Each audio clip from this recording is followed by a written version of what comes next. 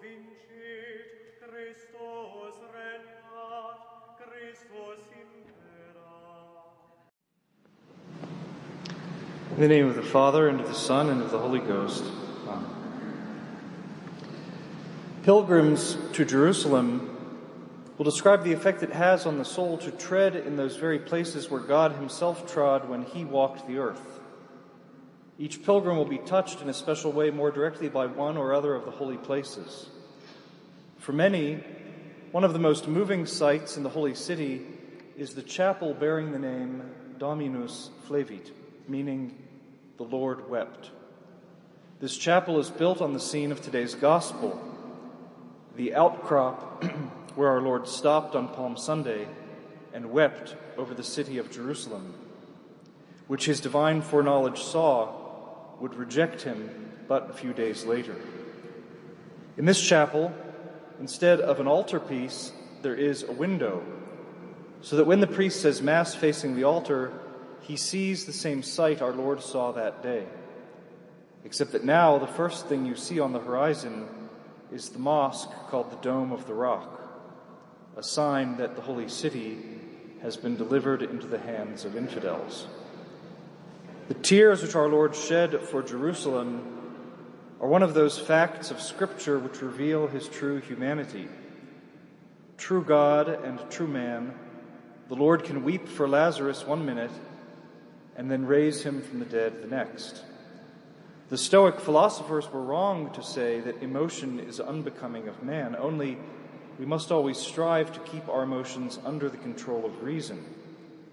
Even the passion of anger in itself is not always wrong, as we see at the conclusion of today's gospel, when anger takes the form of zeal and leads the gentlest of men to drive thieves from the temple with a whip of cords.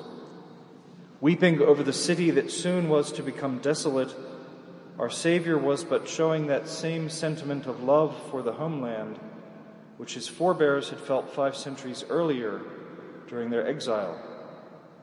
By the rivers of Babylon, there we sat and wept when we remembered Zion. For 3 years the Lord had given signs fit for those with eyes to see and ears to hear. The works which the Father hath given me to perfect, the works themselves which I do give testimony of me, that the Father hath sent me. But now it is time for the harvest. God had made a covenant with his people. He sent the prophets, and now he had sent his only Son. The pious Jew, as he came up to the holy city on pilgrimage, would sing this psalm: "Pray ye for the things that are for the peace of Jerusalem." But now the Savior says to them, "If thou also hadst known, and that in this thy day the things that are to thy peace, but now they are hidden from thy eyes." The destruction of Jerusalem, which our Lord saw as if before his very eyes, had already been foretold by the prophet Daniel as the consequence of the rejection of the Messiah. We read in chapter 9 of his prophecy, "The Christ shall be slain, and the people that shall deny him shall not be his, and a people with their leader that shall come shall destroy the city and the sanctuary, and the end thereof shall be waste, and after the end of the war, the appointed desolation." In one of his final parables, uttered just days after he wept over Jerusalem, the Lord made his hearers recognize this truth in the parable of the wicked vine dressers. The husbandmen said one to another, "This is the heir. Come, let us kill him, and the inheritance shall be ours." And laying hold on him, they killed him and cast him out of the vineyard. What therefore will the Lord of the vineyard do? He will come and destroy those husbandmen, and will give the vineyard to others. And dear friends, this is exactly what happened scarcely 40 years after Jerusalem had allowed itself to be stained with the blood of the Savior. The Roman siege of Jerusalem, ending in the death of over 1 million persons, defies description in its horror. 500 people a day were crucified until no trees were left. God's patience had reached its limits. The old law had reached its end. The vineyard would be given to others. It is no wonder that in the preaching of our Lord, the impending destruction of Jerusalem becomes a symbol of that final cataclysm which shall precede the last judgment. Just yesterday, the Church celebrated the great feast of the Transfiguration of the Lord, and it is not a coincidence that the date of this feast, August 6th, is also the date on which, in the year 70 AD, the Temple of Jerusalem was destroyed by the Romans. Our Lord had promised the Jews this sign: "Destroy this temple, and in 3 days I will raise it up." But, St. John adds, he was speaking of the temple of his body. In the Transfiguration, Christ gave his apostles a foretaste of the glorified body in order to forestall their despair at the impending passion.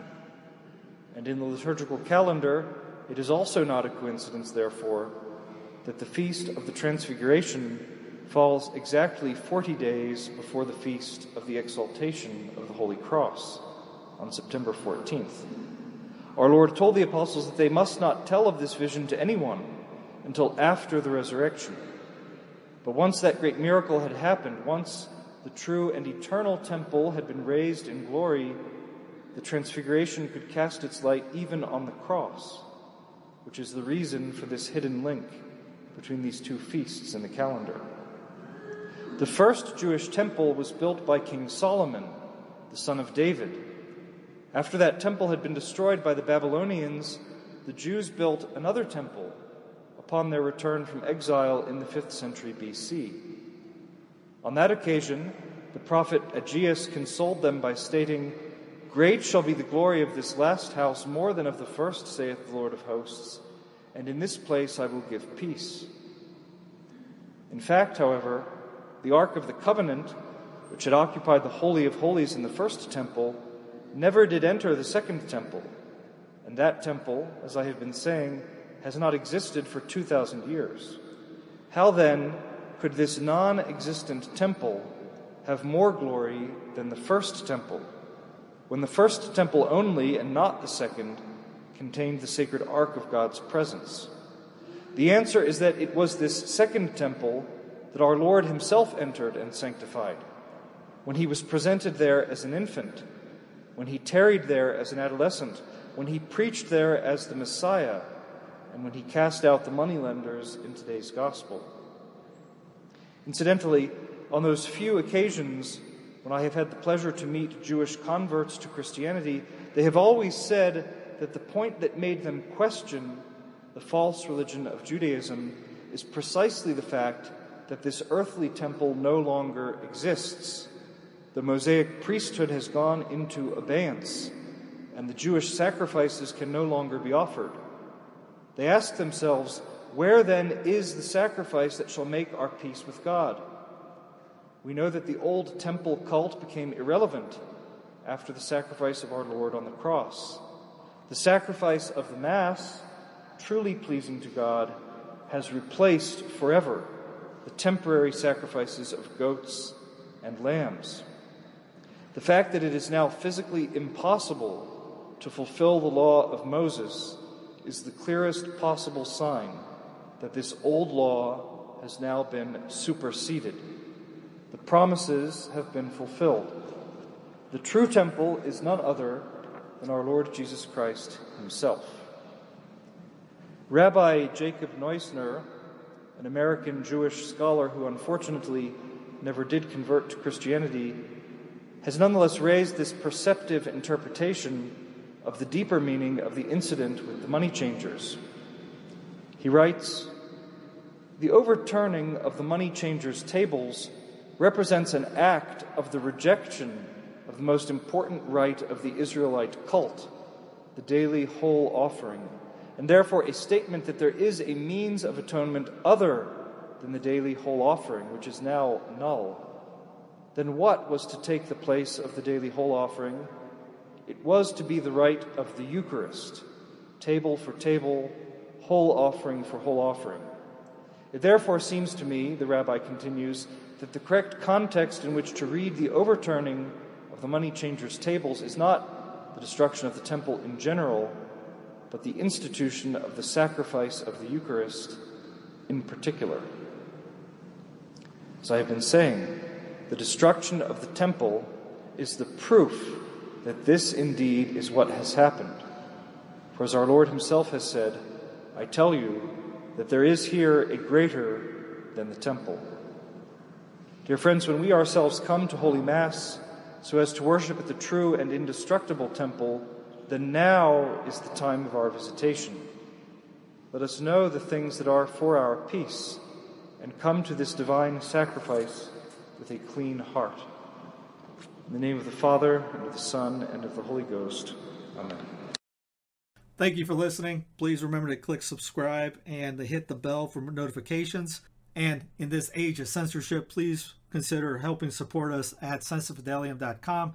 Under the Donate and Support tab, there are plenty of ways to help support the work and to help grow and sustain the efforts of Sensus Fidelium in general. May God reward you, and thank you very much.